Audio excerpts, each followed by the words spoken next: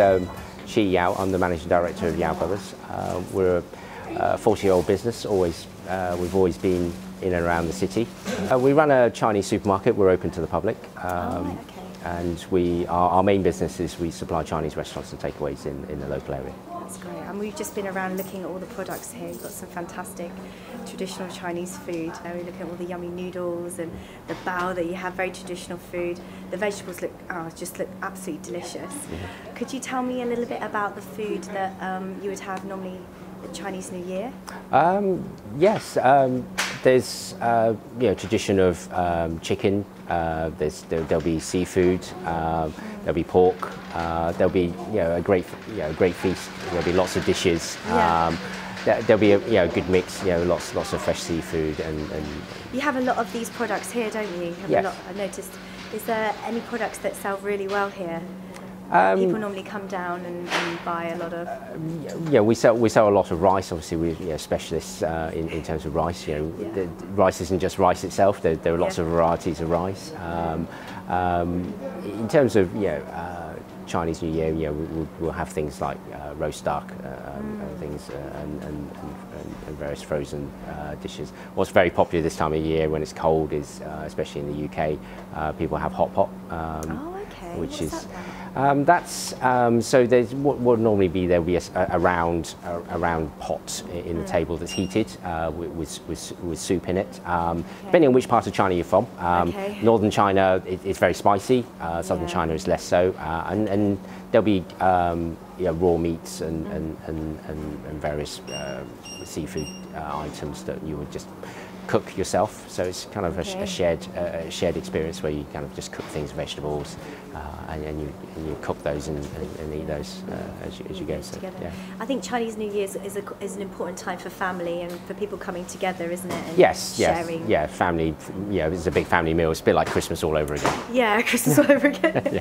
Yes. Chinese New Year is about family. So really doesn't matter what you decide to cook. But it's a good time to meet up and have a good meal. That's what Chinese New Year's are all about. Make some noise and have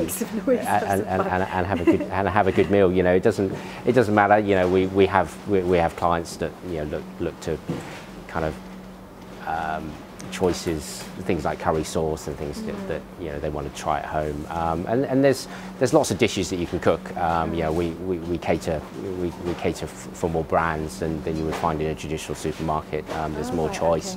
And we cover the whole of Southeast Asia. Thai food, Korean, Japanese. They're all becoming very popular, and it's just kind of a bit of a fusion now for all those cuisines. And in terms of retail, we do get customers that come from the surrounding area, probably 20, 30 miles. So customers from Portsmouth, and Bournemouth, and Salisbury, and those surrounding areas. We deliver to those areas as well. So. The industry is very mature. It's about 40 years old in terms of Chinese restaurants and Chinese takeaways. The future is more of a kind of more mainstream adoption of Chinese cuisine or Far Eastern cuisine in menus. So, we're looking to develop menus with non-Chinese businesses. That's really the future. We have a lot of. We're going to have a lot of performances going out on February the 2nd. Are you looking forward to seeing anything on that day? Chinese New Year is the biggest festival in the Chinese calendar. Traditionally, the lion dance is what I look out for, and that's always a crowd pleaser for everyone, and the noise of the drums and the lion dance is part of the ritual for warding off the evil spirits in Chinese culture. It's part of the kind of all of the practices that we do in terms of cleaning our houses before the Chinese New Year and just dusting things off and having a fresh start for the new year. Yes, it's kind of like a good luck ceremony. Yeah. Okay, great. The dragon is on a pole. It normally requires about 10-15 people to operate a dragon. They can vary in length depending on how much money is spent on the dragon itself. So there'll be a team of people. And what does that signify in Chinese culture? What do dragons signify? There is, traditionally the dragon and the phoenix. So they're the two mythical creatures that exist within Chinese culture. And the dragon is seen as one of the creatures that comes down from hills to ward off the spirits. Right. Okay.